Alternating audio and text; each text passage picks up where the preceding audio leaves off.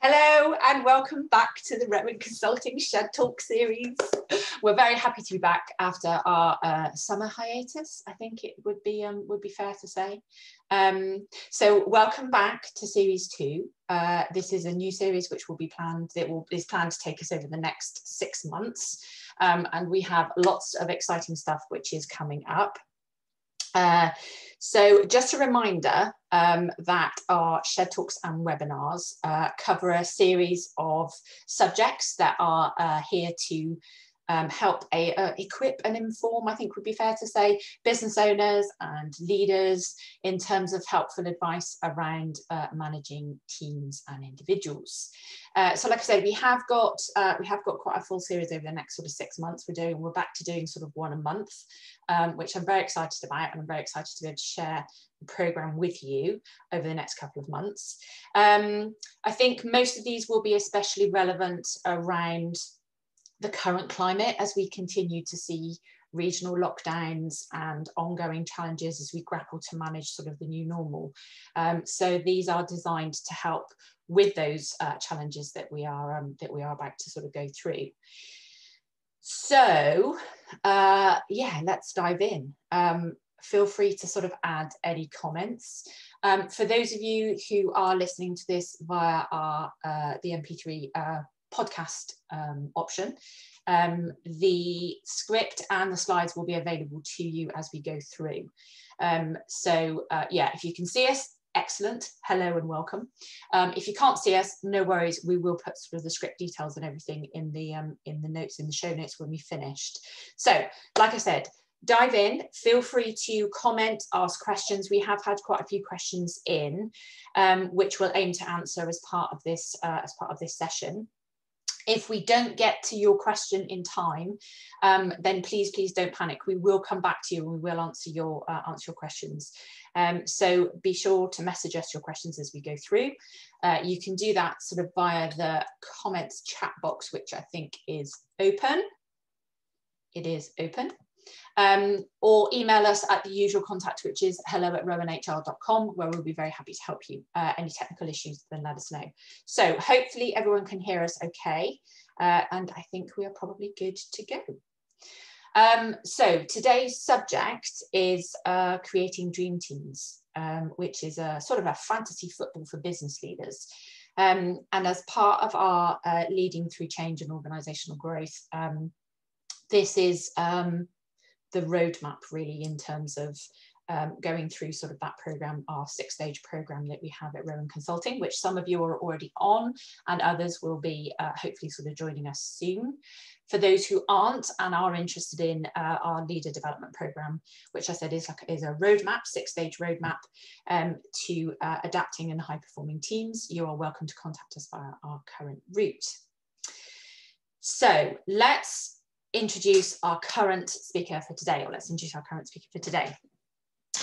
Bear with me, Michael, I am coming for you. Let me just bring Michael into the room. I'm coming for you, Michael, hold on. We're joining. Yay!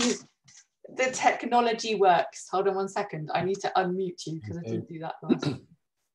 Okay, you're in the shed. Welcome to the shed. Thank you. Hello. You have a particularly different looking shed to I do, which is yours is particularly nice. I'm going to ask you to do the halo thing in a minute because it just made me ill.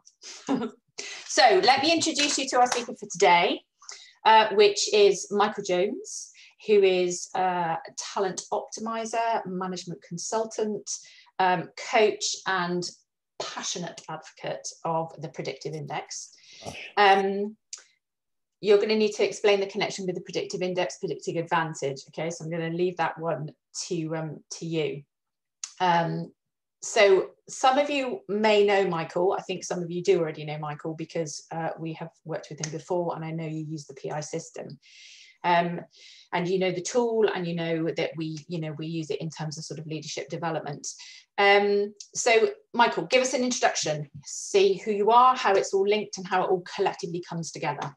Okay, thank you. Well, yes, as you say, Karen, thanks. I am Michael Jones, and I am a big fan. Well, it has to be because I earn my living by it, but of the Predictive Index. I came across it more than 20 years ago now, when I was recruited into an organization that used it, and being deeply cynical and skeptical about most things, when I was presented with this flimsy bit of paper, I remember thinking, oh, really? Can't quite believe that I'm doing this for a living, and I've said you were insane if you'd told me I would be 20 years ago.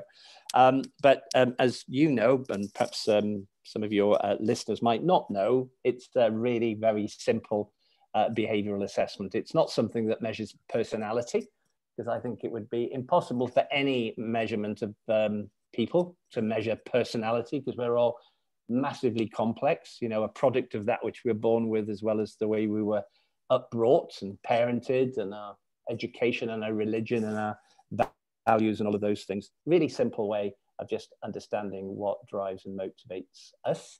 So yes, I came across it. It's kind of changed my world, really. Don't know how I ever lived my life without it. And for 13 years now, I've worked with an organization called Predictive Advantage, who are the European licensee of the Predictive Index, which is very much a global product now, represented in every country in the world. And historically, we've been the main providers of it now within the UK. And that's quite simply what we do. Excellent. Well, like I said, welcome to the shed, and welcome to our series of shed talks and podcasts, which will sort of span over sort of 6 months. So yeah, you're number one on the list. So that's always it's always. I bet you say that to all your attendees. No, you are. You're number one of 6. So we always start with the best. You're on this list. Either that, or we save the best till last. I don't know, whichever way we look at it. Okay, so I think let's sort of kick off the conversation then. I think it would be fair to say that collectively we're experiencing a new level of sort of challenges in terms of managing teams and dealing with sort of, you know, individuals that I think I don't think I have seen this in my 20-year career either, you know, to quite such an extent, in terms of, you know, absence, distance, engagement, disengagement, re-engagement, general fatigue, motivation, changes in behaviors. You know, there's an awful lot. I think as sort of coaches, I think we've probably seen a couple come and go at different times, but I don't think we've ever seen the amount of all of those collectively in one go. I think it would be fair to say, which is a minefield for any business owner or leader. I think right now it would be pretty fair to say. So I'm interested to see what's your current take then on the market at the moment. What's happening from your side, and what are you seeing? Thank you. I mean, I think obviously for all of us, when this hit, you know, whenever it was, like hundreds of years ago now, was it February, March? You know, we, like everybody, thought, well, that's it. You know, we're not going to be working much for the forthcoming months, are we? And pretty much anticipated, because we run an annual fee model, so our clients sign up to work with us. We thought, well, you know, often people use it in recruitment. So I thought, well, that's clearly not going to be happening. Although we had some wonderful new products that we were going to be out there and selling, thought, well, we clearly can't be out there, you know, selling anything new when people are just trying to batten down the hatches and find a new way of working. So we thought, you know, our business was going to just literally turn off. And we've actually found, if anything, it's not been the case, because one of the big things that we've found particularly is that people are just even more interested in the people that they've got for all sorts of different reasons. And I think we took the strategic view for a few weeks when this first hit, is that nobody's going to want to speak to us. You know, they're just working out how they can get people connected, how they can pay people. So we very much post-it notes. My post-it, yeah, I was going to say, do you see that? My post-it, classically, my post-it notes. Right? You can always guarantee that a book will fall over or a post-it note will fall off. We could have got over that one. Anyway. So we very much found that people came back almost kind of re-energized in terms of wanting to talk about people, because of course they're hiring virtually. They're hiring virtually to a team that operates virtually, which has, you know, immense complications. And you know, clients have said to me that, you know, we've always been interested in our people, but now we're really super interested in them. So we've found a huge appetite from our client organizations to focus on the whole issue of teams, because it's always been part of what we do. And for some clients, of course, they've seen the value in looking at aggregated profiles in terms of how a collective group of people can work together. But it's been kind of difficult getting people to commit time to spending time together at this thing. And we found that there's been a huge appetite now for actually making that happen. People have been a lot more available. So despite that initial, I suppose, tailoring off of activity, we've actually ramped up quite considerably. And I think, you know, the types of challenges that, you know, that we hear from a client perspective is trying to, like you said, the whole idea around the sort of dispersed teams. I think people very easily went into this type of situation, didn't they, at the very beginning, where they were talking, you know, a lot more to their team. Oh, hugely so. And I think that's so many clients that, and what I've been fortunate to be able to do is the Predictive Index put together a series of what we call resilience workshops, predominantly two kinds. One focused on leadership teams that have to drive strategy, and other workshops that are about teams that need to work together with objectives, but not necessarily strategic objectives. So I've been kind of running these workshops for my existing clients throughout the summer, and it's something we've been doing as a complementary addition to kind of help, really. But generally speaking, again, there's been, you know, a big appetite for doing that as well. You know, people have been connected, they've been ready to talk. But, you know, the challenge has been is that, you know, people have individual motivation, needs and drives. And I found the whole thing very fascinating, because I always start a conversation with, well, how's lockdown been for you? And because I'm weirdly able to remember behavioral patterns, I play a little game with myself where I try and predict how they're going to respond. Yeah. And it's been really interesting how accurate that's been. You know, for some of us, you know, lockdown, Karen, you know, put your hand up here, but for some of us, lockdown hasn't been a challenge, because, you know, we get time on our own, we get to reflect, we get to think, we get to analyze without spending lots of time in social interaction. Whereas for other people, it's been a lot more complex. And I think, you know, we produced fairly early on for our clients a guide to remote working based on behavioral orientation, which I think has been quite useful. But, you know, generally speaking, people, and one of the things I found is that people have time in a way that they haven't had time. I've got to speak to people who have been too busy to speak to me for all sorts of understandable business reasons for years. But I don't know, people are just there. They've not been taking holidays. They've been sitting in front of their screen. And, you know, okay, you might only get them for 30 minutes or something because their next Zoom call is stacking up. But people have just been readily available to talk about this and to find time in their diary and in each other's diaries to look at how they work together. Yeah, the appreciation from our side, the appreciation of how my teams work. So one of the biggest challenges that we face from Rowan's perspective is we aim to answer the question for our clients of, they will start a conversation of, oh, why can't they just? Or why won't they just? And I think, you know, with our experience in terms of from a PI perspective, you know, it is a fantastic tool, like you said, that identifies, you know, those motivations and those behaviors of those individuals. And I think pre-February, March, I think, you know, those of us who have used PI, I know when I'm using it from a client perspective, there has always been an understanding when we're all collectively in an office that we might not work together or we might not work the same.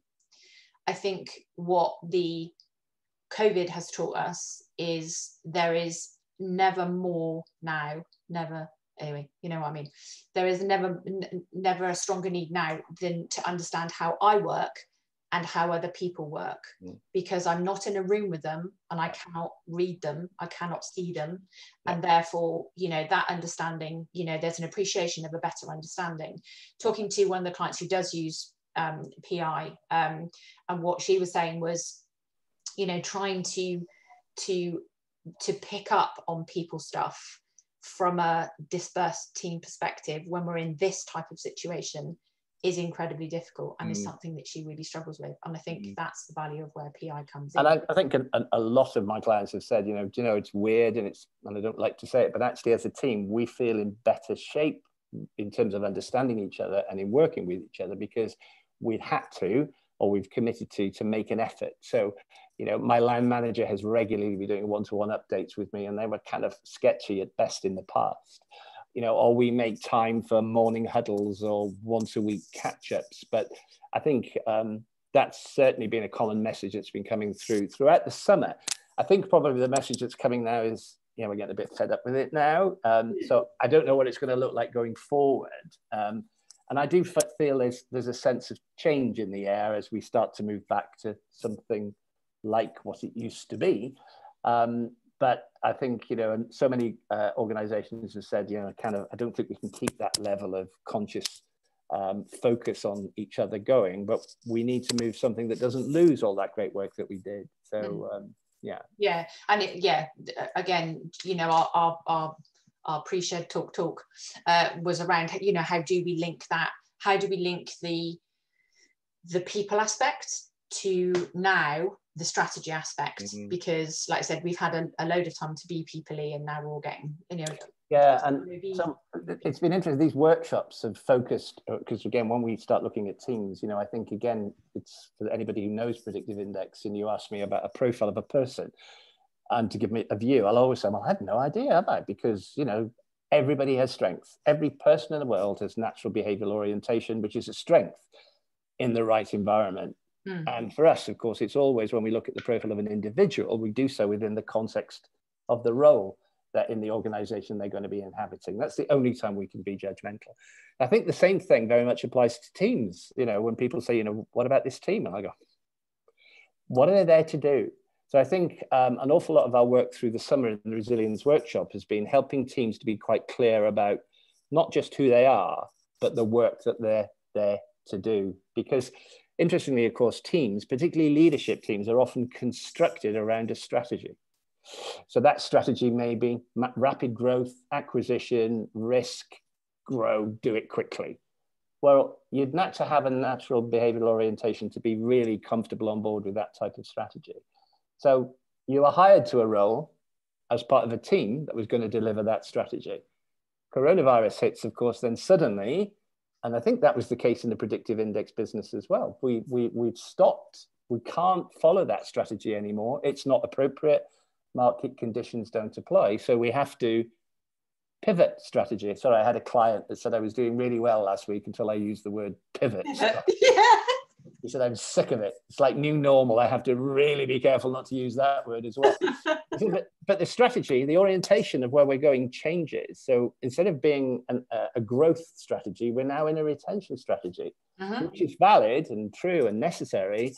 But what if I was a team of people that were excited about that strategy, and now I've got to do this? It might not have the same appeal for me. Now, that doesn't mean it's good or bad or right or wrong, but that surely as a team is something that we should face directly so that we can now do something about that. So I think it's always really important that when we look at teams, we do so within the context of the work that they're there to do. And this is where the latest development from the Predictive Index, which is about to be relaunched, is very much about understanding you as a leader. I think that's a key first step. As an individual, if you're somebody that leads a team, it's really important that you understand your own drives, your own motivations, and more to the point, the effect that your behavior has on other people. I think that's the beginning of self-awareness.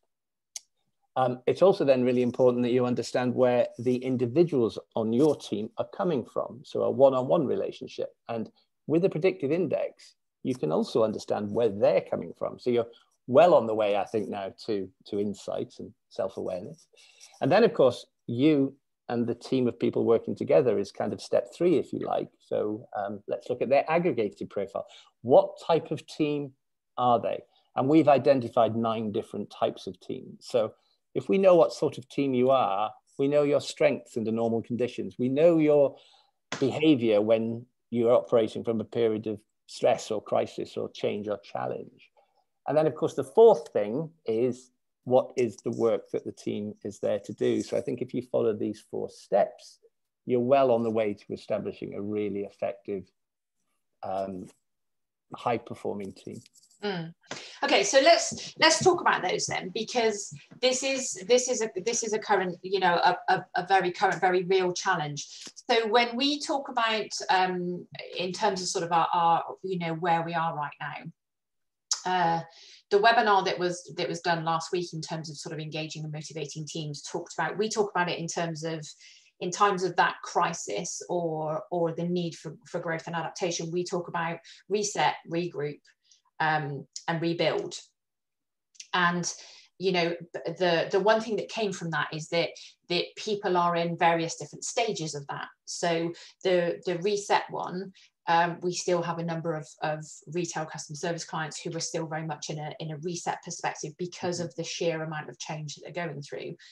Most clients, I think, as a result of the webinar, were identifying we're in the regroup situation, and a couple of them were moving in terms of construction and manufacturing. We're moving much towards that rebuild, and what does that look like?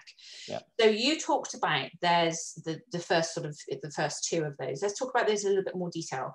You talked about understanding the leader and the role of the leader, because this is really great from our side. So the role of the leader, understanding themselves.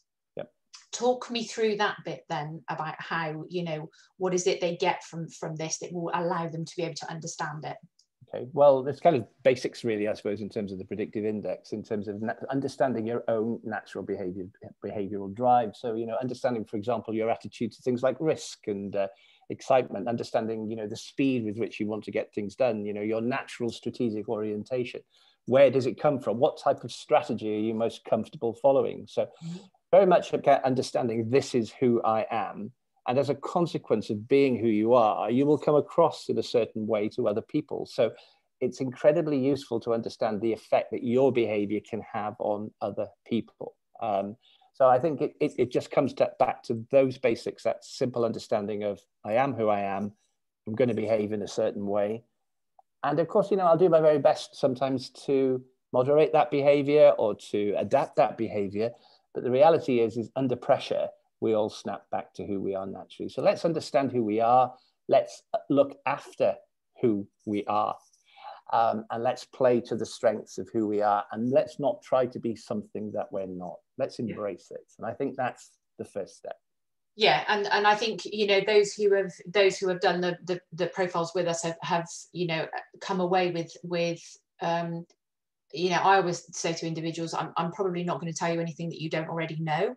You're going to know most of what I tell you, but it will give you, it just reminds you, and it just gives you, you know, that when I am adapting to sort of something, why I react in the way that I do. That's the most insightful thing that I think from clients get from the sort of PI, you know, the PI tool.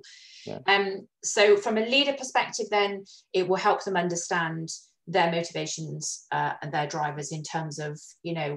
It's interesting, Karen, earlier on you said, you know, sometimes we look at people and talk about people and we say, can't they just? Why the hell can't they just? Yeah. Well, the reality is, you know, if you're a certain type of individual, you have a need to take charge, take control, use your initiative and make things happen. So you don't wait to be told. You don't like to be told. Whereas there are other individuals who are very, very comfortable for you telling them what you want them to do, when you want them to do it, and how you want them to do it. And the reality is, if you're heard saying, why can't they just? The reality is, potentially, you are not managing that person in the way that they need to be managed. You're managing them like you like to be managed. And actually, the reason that they haven't just is because you didn't tell them what you wanted them to do. So it's so wonderful to be able to understand that dynamic and cut all that nonsense out. Okay, so that's the leader perspective then. Then you talked about sort of the individual, which I guess you sort of slightly touched on in terms of if I know who I am and I have an appreciation that people don't work or see things or react to things in the same way that I do. What's the benefit then in terms of, for those who don't know the huge value of PI, what's the benefit in terms of that sort of collective collaborated bit, and what will they get? I should point out, Karen, other behavioral tools are available too. But, you know, they're not all as good as PI. But we use them, we know what they're like, and we know the simplicity of PI. And I often say this to clients, the simplicity of PI and the legs that it has, you know, sometimes it's fast. But yes, for those of you out there, there are other PI tools, or there are other tools available. But the reality is, if you're a leader of people, you know, you are going to be managing people that are very different to you. And you will need to, because they'll be doing different jobs that call for those behavioral strengths. So if we understand what their needs are, what their drives are, what their motivations are, and we've matched them to the job and you've hired them because that's what they do and they do it well.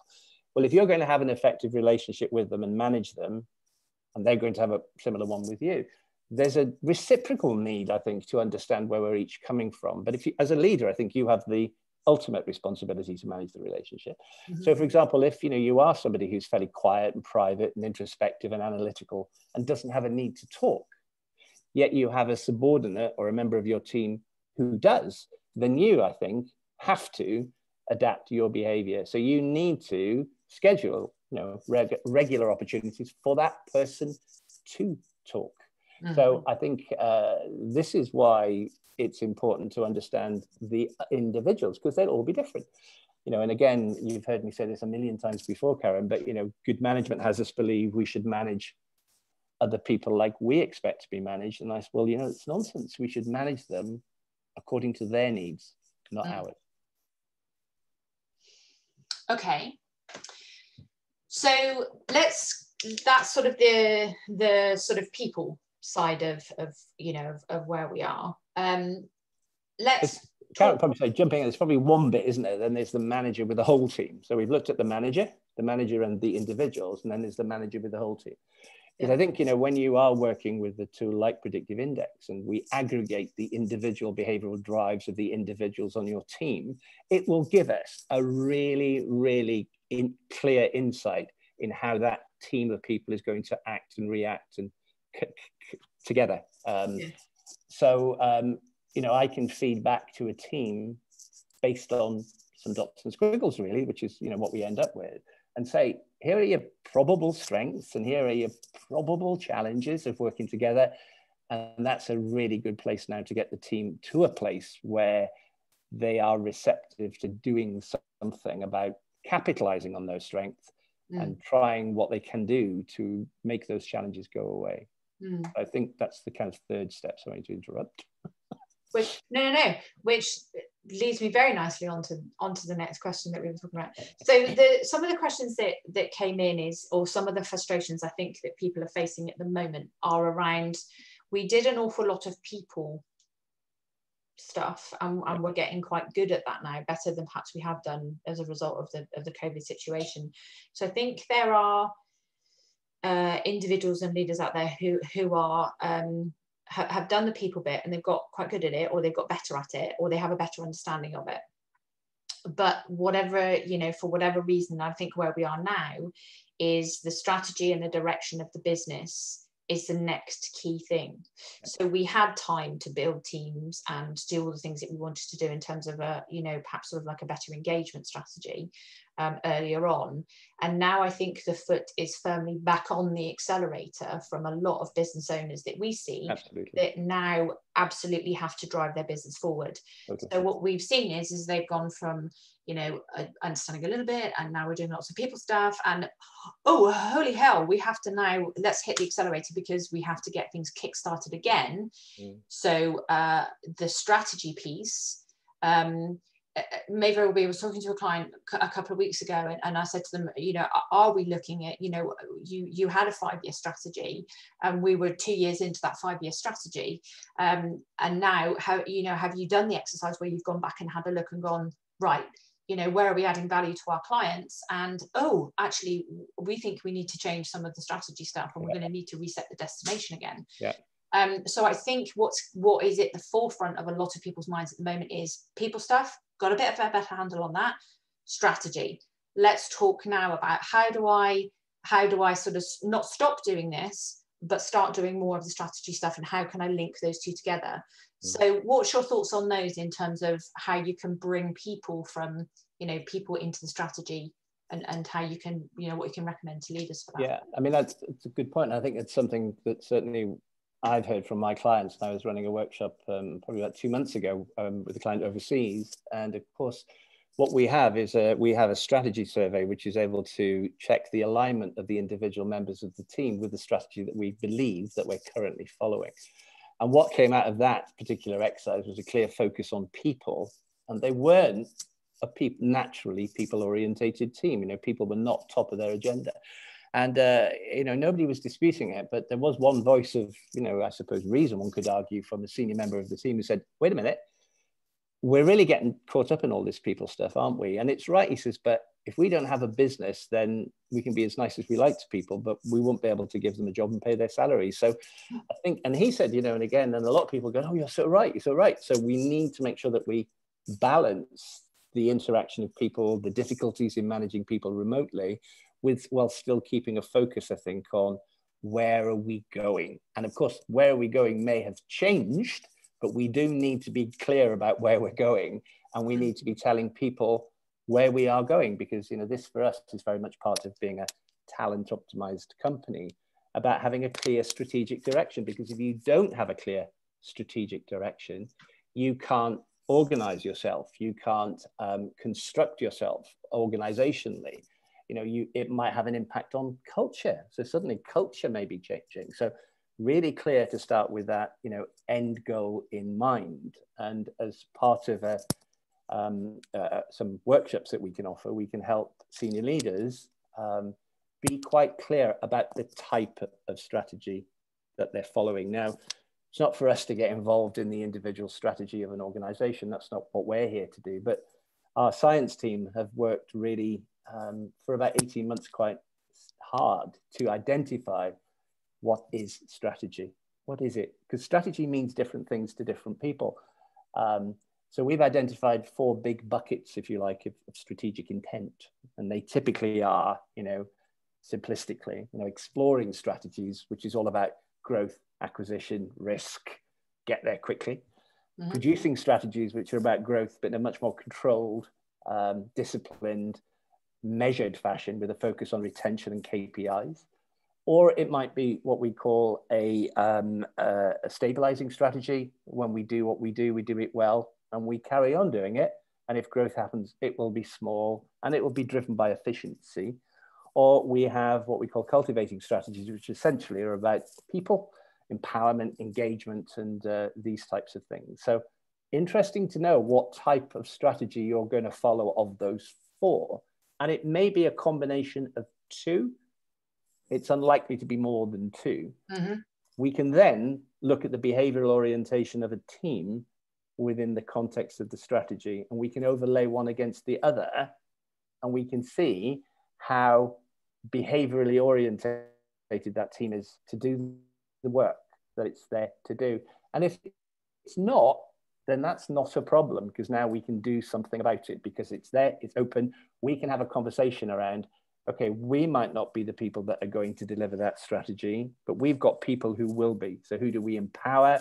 Who do we involve? Who do we delegate to? So our model is data to insights to action. So the data is capturing the PI and strategy insights in the first place. The insights, and our job then is to help our clients move to action on this stuff. And I think that was almost like a time's up bell then. But even from that perspective, I think there is a feeling when you talk strategy that strategy has to be a big document that has to be overly, that has to be written down and has to be communicated. And I think it does. But I think, by just those 4 words, so exploring, producing, stabilizing, or cultivating strategy is a good conversation to have, because people don't want to have to rewrite huge strategy documents in a time when, like you said, we're adapting and we're changing and we're pivoting. That's not what people want to do. So I think by having it's in the nicest way, it's what PI is, isn't it? There's quite a simplistic view in terms of how this works. It's not overcomplicating it. It doesn't take it and go, it's going to take you hours and hours to do. It's like, actually it won't. It's really. I think I told you this story some time ago, Karen. You know, the CEO of Predictive Index, you know, on a WebEx fairly early on into the pandemic, he came online and said, guys, we need to stop trying to be unicorns and we need to start being camels. You know, because PR has always been what's new, what's exciting, what's next, you know, it's constant evolution. Whereas, of course, you know, there was a recognition that the coronavirus was going to take us through a period of, well, we're just going to get on. We're going to have to get across that flipping desert, you know, fill a hump up with water and start walking. And I have to say, you know, I felt this enormous sense of relief. I literally went, oh, lovely, because I'm a natural camel. I think I told you this, you know, and I thought, oh, great, they're going to feed me now camel food, not unicorn food. And I think it can be that simple because, you know, now suddenly, instead of going out there changing the world, we just need to buckle down, keep doing what we do and focus on retention and adding value and looking after our clients. And, you know, just moving from exploring to producing. It's, you know, on our very simple diagram, it's a tiny little movement down, but it just made so much sense to me in terms of thinking, let's not go there, we're going here, and you can adapt accordingly. Yeah. I remember I told you I'm not one of those scabby two-hump camels with all its skin hanging off. I've said this like 100 times. I'm an Arabian racing camel that sells for millions of dollars and can run faster than a racehorse, but I am a camel. I've made my peace with it. Fill up your hump with water and get across the desert. It's going to be my new phrase. Right, guys, come on, just fill your hump up with water, and we'll. You know, for some clients, I mean, for some organisations, again, you mentioned hospitality, you mentioned, you know, retail, you know, aviation, you know, awful, because that's what you've got to do. But of course, you know, we're very lucky. We work with an immensely diverse client base, and some of our clients are literally moving from camels to unicorns because that's now what the business environment is now asking of them. Because for them, unfortunately, and they all say, I'm really sorry to admit this, but for our business, it's been really good. I have a client that makes pet food. They've never sold so much dog food because everybody's buying dogs. Yeah. And we've got organizations in the pharmaceutical business, gaming, whose business, of course, is literally taken off. Yeah. Yeah. And that's what I mean, is I think, you know, there has to be an appreciation that we're all at different stages of this, you know, from whether it is, you know, react, regroup or rebuild, we're all at different stages and we're all going to have to go back a little bit before we can go forward and, you know, and go back and reset. I think you're right. And I think this is what we're saying. Well, you know, do it with intent. Yeah. Yeah. We talk about it in terms of destination, direction, roadmap. So we say, you know, to answer the why won't they just question is, okay, why won't you just have you told them? It's a bit like we use the analogy of a holiday. You can say to people, right, we're in terms of destination strategy, we're off to Australia. And everyone goes, yay, we're off to Australia. And then you go, so have you told them why we're going to Australia and why we chose that destination and you know what we're doing in terms of that? And they go, no, we just told them we're going to Australia. Okay, so should we tell them where we're going in Australia and what they're going to be doing while they're there and what we're going to get up to? And then there becomes a choice for the individual to decide whether they are on board. And do they need jabs? Do they need a visa? I mean, you know, again, these are things that it wouldn't even cross my mind straight away, but that's immediately where somebody different would go. I get that, but how? When? How? When? Exactly, which is your roadmap. You know, talking to somebody on Friday, and I said to them, you know, there's a huge change in terms of the organisation that we're working with from every single angle. You know, it's a charity organisation, and it's a huge organisational shift for them. And you know, we talking about the Australia analogy, and I said, if you say to them going to Australia, and when I get to Australia, we're going to go to Melbourne because we want to. I've never been to Australia, so I don't know why I use this analogy, but we're going to Melbourne because we want to do this and this while we're here. Someone might want to go to Australia with you, but they might not decide, you know, further down the line, they actually don't want to be in Melbourne. And then there's the engagement conversation about how long I'm going to be with the business for. Mm-hmm. So I think it's really key to be able to get them to understand, you know, what we're doing as a short term and a longer term, and to communicate, you know, direction, destination, and roadmap. Absolutely. Okay, let's get back onto the questions then that have come in. So, strategy and alignment, the right communication.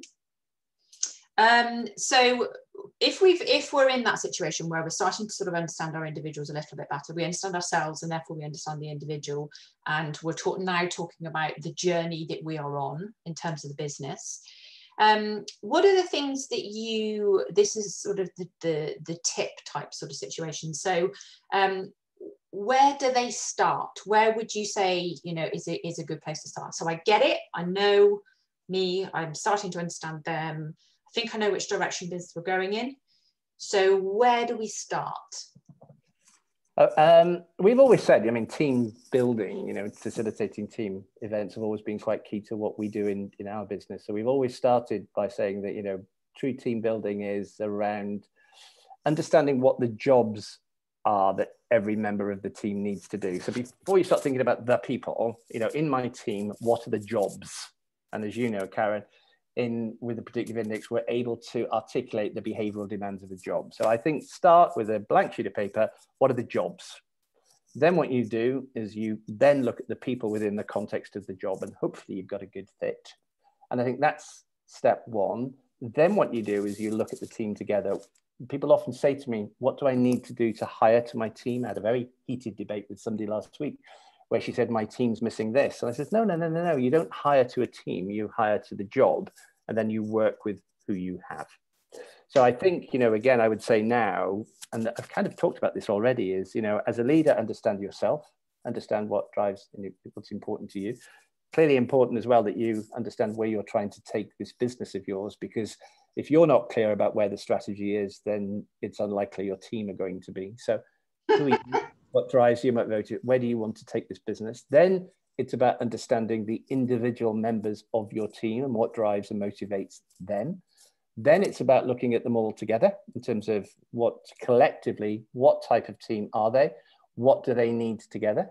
How do you look at the way that you communicate? So again, if you're going to continue doing it virtually, how often do you have updates? How often do you have strategic meetings? How often do you have one-on-ones so that it works for everybody?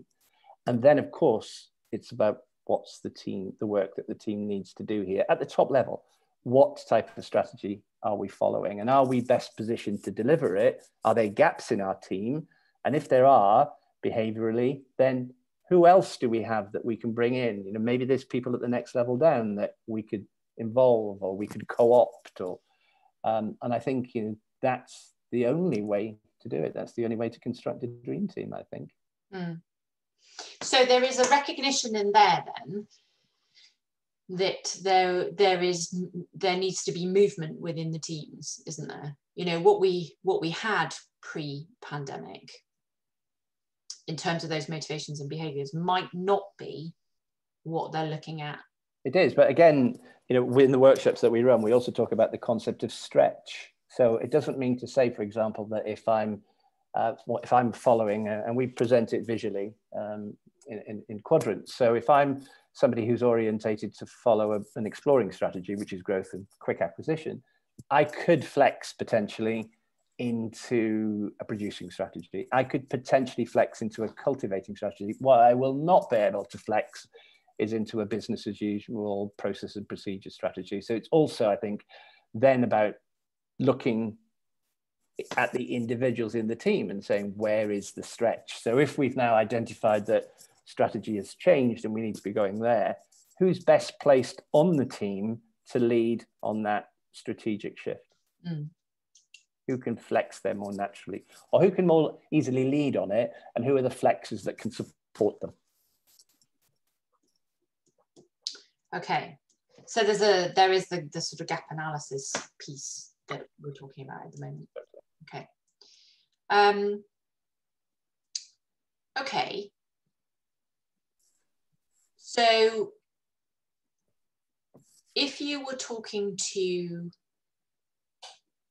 clients, customers at the moment, your clients, this is a conversation or a question that we ask all of the sort of presenters.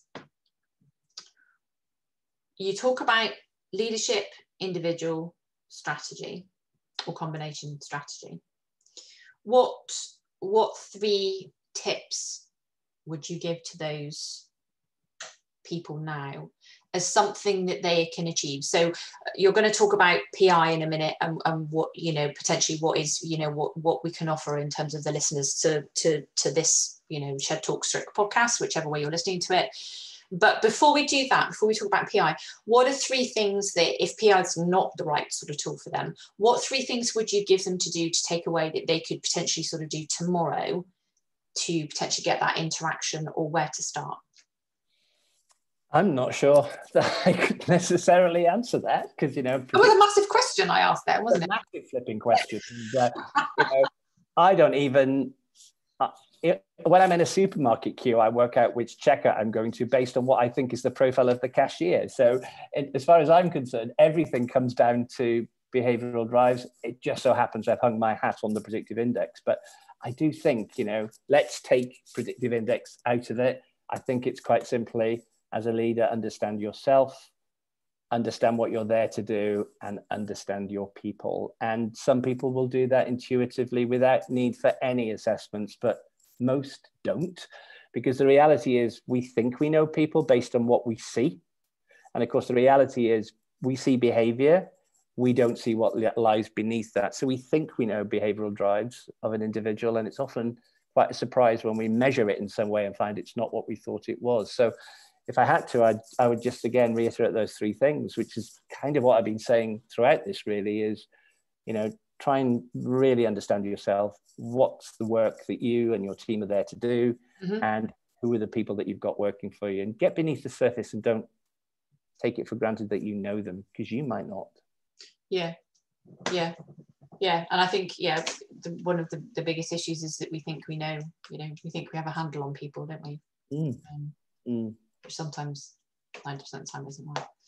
So, as you know, because everybody, we did profile Karen's husband. Profiled my husband. We profiled quite a lot of people. Somebody said to me the other day, do I profile, because of the simplicity of PI, for those of you who don't know PI, it's very, very, very simplistic and very short and easy to complete. And well, you can say more about that than I can. But yeah, it is so quick and so simple that it's just easy to do. Do I profile people who, yes, we do. Well, I can say, Karen, there's nobody in my life whose profile I don't have. Nobody.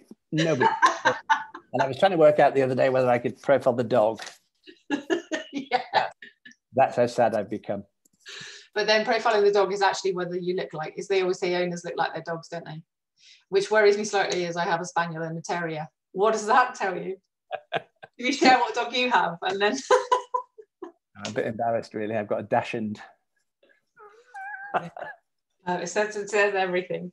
So let's close off then the conversation with sort of just having a quick talk about PI as a tool, seeing as though we've both, as you can tell, we're very passionate about PI. But let's finish off by sort of talking a little bit about PI then, and what, if people are interested in progressing the PI aspect. So if we have gone through what you've recommended in terms of, I look at myself, the things that I have to do, and the people that I have to be able to do it. Talk us through sort of PI for those who don't know it and might be interested in progressing further. What can they do? Right. I'll try and keep this as brief as I possibly can, but it's a tool with a long history. It's been around since the 1950s. It's got huge provenance, and it works with major international clients globally, as well as small not-for-profit organizations in the individual countries where we're represented. As I said before, simple behavioral assessment just measures your response to 4 key bundles of traits, really. Helps us to understand what you need from an environment in order to be at your productive best. It has far deeper applications than that, because it can be used in coaching, conflict resolution, team building, of course, performance management, but there's not a people application where you can't use this stuff. Our clients, we provide, as well as this simple behavioral assessment, we also provide a mechanism to profile the behavioral demand of a job, which is where the predictability comes from.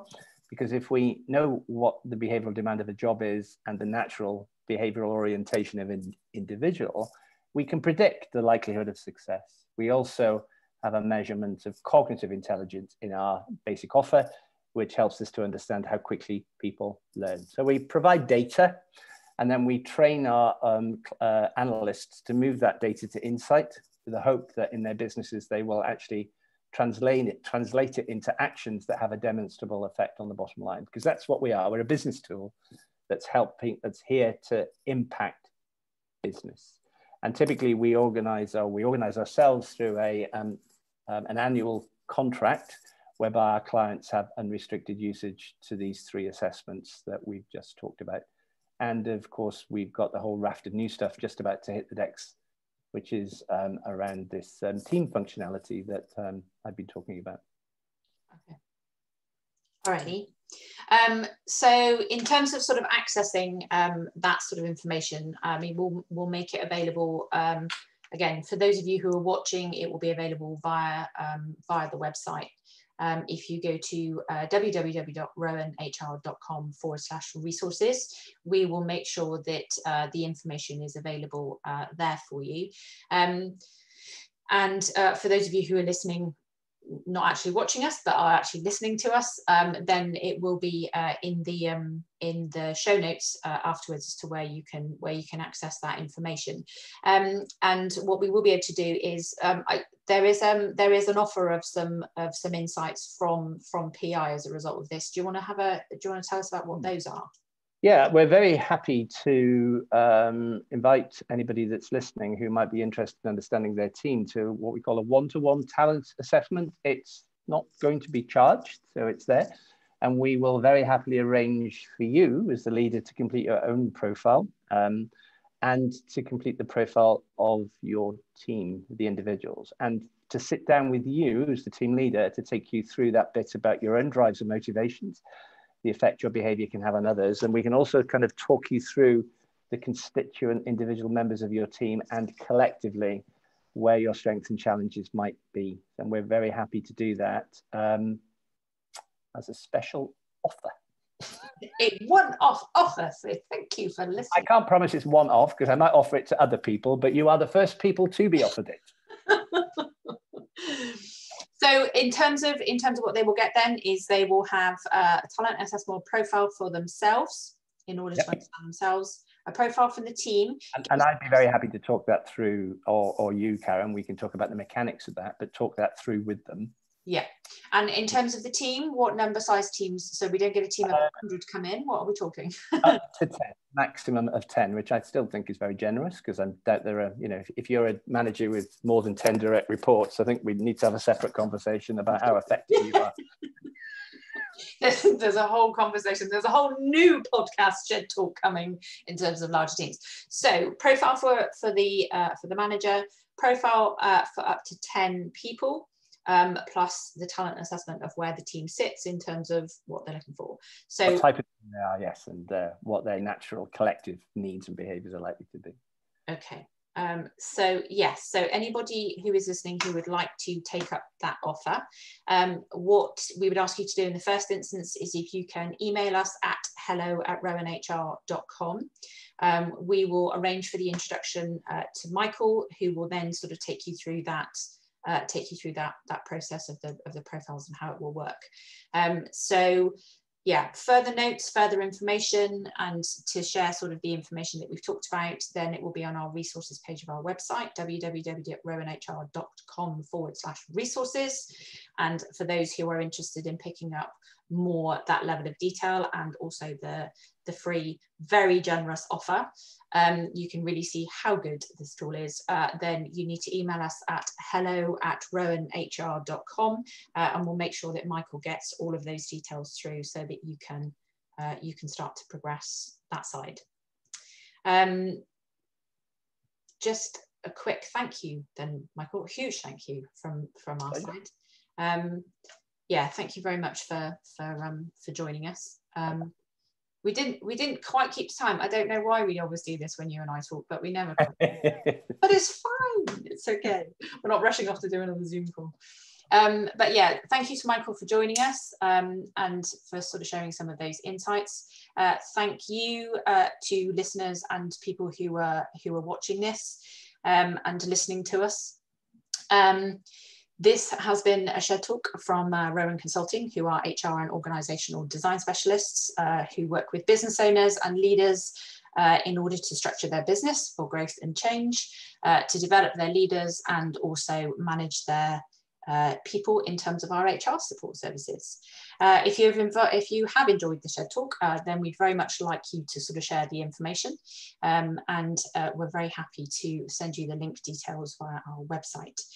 To subscribe to any of our newsletters and to see what's coming up over the next sort of 6 months in terms of these talks and further sort of resources, then please do subscribe via our website. Just one sort of final thank you to the people behind the scenes who also make these recordings available, because if it was left to me and IT skills, we probably wouldn't get much further than a conversation. So thank you to the team that sort of sit behind us and putting it together. I would just like to say, stay well, everybody. We hope to sort of continue the conversation with you after the event, but in the meantime, we hope you will stay well, and we'll see you soon. We will update you on the next updates as soon as they are available. Thank you very much, Michael. We will see you. My pleasure, Karen. Yeah, thank you very much to everybody. Thank you. Okay. Bye-bye.